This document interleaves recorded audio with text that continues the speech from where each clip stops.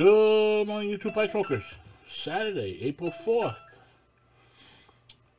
It's 45 degrees, light rain in New York, heading up to about 55. And here's your daily 5. It is a gift to lead a simple life. Do not open old sores. Words can be used as weapons. Free yourself from anxiety. There is always a way. And here's our hope for today. Anything that comes our way has been filtered through the loving hands of our Father. Knowing that, we can trust that our pain has purpose and our struggles are never in vain. I hope you had a good week. Hope you're remaining safe and away from people. Wash your hands. Be careful. Try to have a good weekend. And I'll catch you on the next one. Thank you.